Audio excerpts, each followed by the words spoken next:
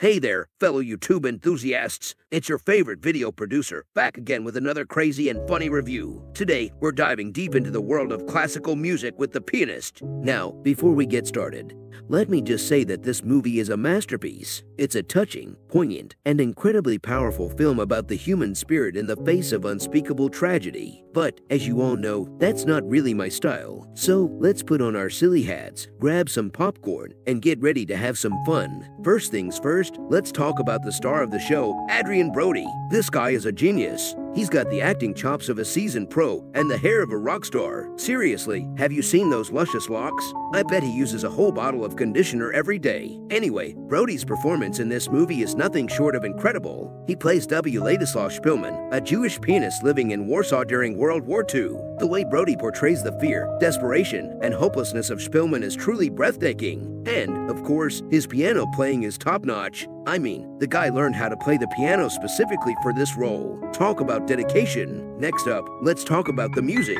This movie is all about the piano, and boy does it deliver. The soundtrack is filled with beautiful classical pieces, from Chopin to Beethoven. And, of course, we get to see Brody's fingers flying across the keys in some truly stunning scenes. I have to admit, I'm not a huge classical music fan myself, but even I was moved by the music in this movie. It's just so darn pretty. Now, let's get into the nitty-gritty. This movie is set during one of the darkest periods in human history, and it doesn't shy away from the horrors of the Holocaust. We see the atrocities committed by the Nazis, the starvation and desperation of the Jewish people, and the devastation of war. But somehow, amidst all of this darkness, there's a glimmer of hope. Szpilman's determination to survive, to hold on to his art, and to help others is truly inspiring. And, of course, there's the iconic scene where he's saved by a German officer who recognizes his talent. It's a moment of humanity in the midst of war, and it's incredibly moving. But let's be real, you're not here for the serious stuff. You're here for the crazy and funny. So, let me tell you about the scene where Szpilman hides in an abandoned building and a rat crawls on his face. I mean, come on, that's comedy gold.